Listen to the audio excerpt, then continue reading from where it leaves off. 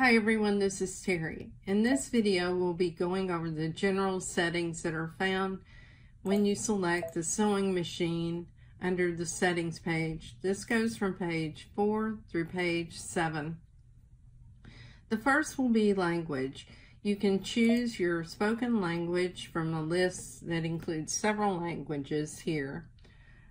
When you select a different language, you'll notice all the commands change to that language. The next setting is for your lighting under the arm and needle of your machine. The default value is 5. I've turned mine down for the video. The next setting is for your screen display.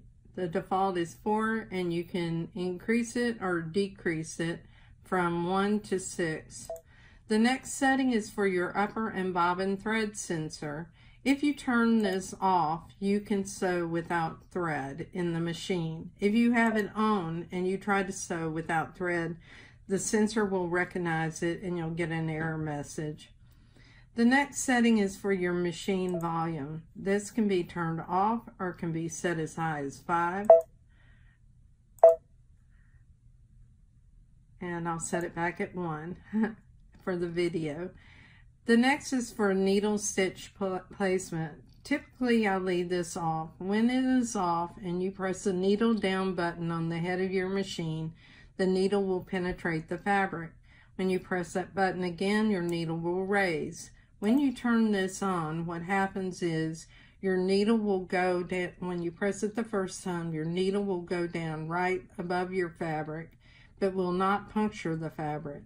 When you press the needle down again, it penetrates the fabric, and when you press it the third time, it raises back up. You might want to have it set like this to help you place something for accuracy if you're trying to make sure you line up and start in an exact area. The next setting is for your initial screen setting. This can be the opening screen, which are those bright little videos, the home page, or your sewing and embroidery screen. The two settings are eco settings. The first is an eco mode. The eco mode setting can be set to off all the way up to 120 minutes in 10-minute increments. I typically have mine set on about 10 minutes. If I walk away from my machine and come back to wake it up, all I have to do is touch the screen or touch the start-stop button. The shut-off support mode will actually shut your machine down such that it will shut down in one of these hour increments, and you have to turn your machine back on to start it again. The screensaver can be set so that it cycles through some pictures. These can be the pictures that are built into your machine, or it can be pictures that you have loaded onto your machine. This can be set for up to 60 minutes at a time. And that means that's when the screensaver comes on. So in my case, I have my screensaver coming on in 5 minutes, and my machine will go into eco mode at 10 minutes. To select the pictures, you select this setting. These are the default, and if you want to customize it, you click on this icon.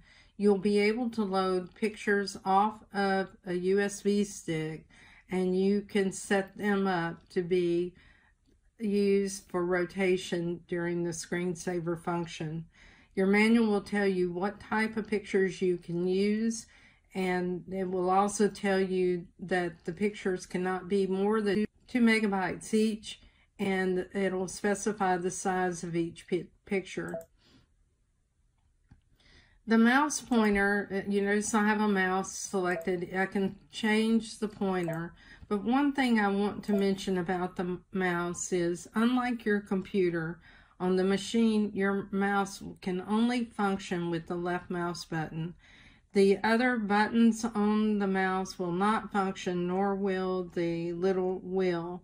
And you also have limitations on using scroll bars. Any scroll bar that is over to the right, like in the sewing menu, You see this scroll bar? I cannot reach it with the mouse.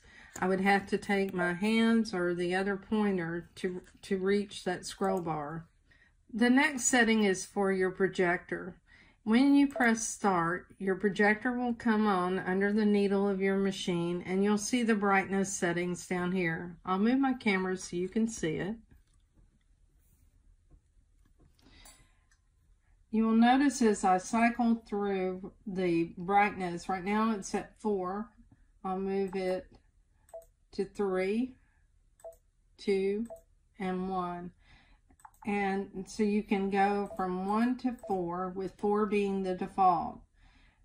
The other settings that you can set for your projector are the background color. You can use what I just had on the machine, which was this light background color. You can choose the dark color or a gray color. Pattern outline actually outlines each of the stitches that are projected whenever you project a stitch on the fabric. This could be good with a stitch that's small, like a little straight stitch, but most patterns do project pretty well on the machine. I typically leave it off. The pointer color can be changed from green, white, or red.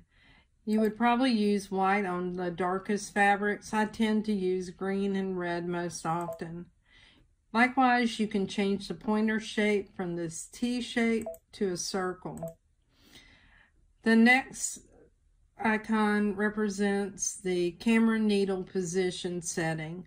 We won't go through this because to do this, you have to take one of the sheets that's included with your supplies, have a 75 by 11 or 90 by 14 needle, and you need to puncture the paper. Once you puncture that paper, you're not supposed to reuse that sticker again.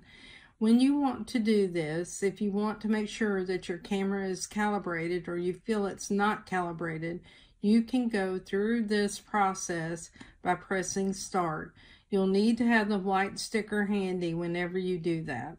This section shows you your service count, your total count, your machine number, and the version of your software. This ends the section for the general machine settings.